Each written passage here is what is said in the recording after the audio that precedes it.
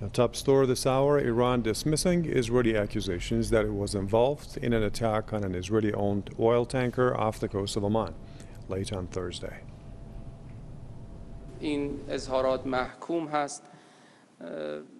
We condemn the Israeli comments. The regime should know that leveling such accusations leads them nowhere. Hesitate to defend the interests of its people and its national security.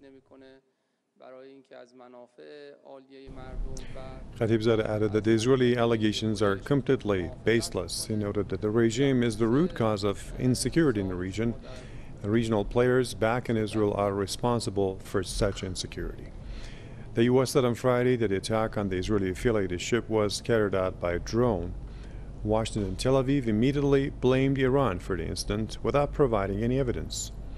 But resistance sources told Iran's Al Alam Arabic news network that the attack was in retaliation for a recent deadly Israeli air raid on an airport in Syria's western Qusayr region.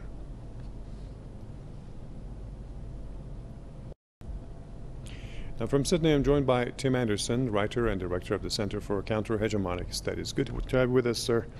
So what's your reading of this? As Iranian foreign ministry official said, wherever the Tel Aviv regime sets foot in, there is insecurity, there is violence and everything, yet they, whatever happens around the world, they blame Iran for that. Well, the Israelis certainly have plenty of enemies. They've been attacking Syria, Lebanon, Iraq, subversively Iran.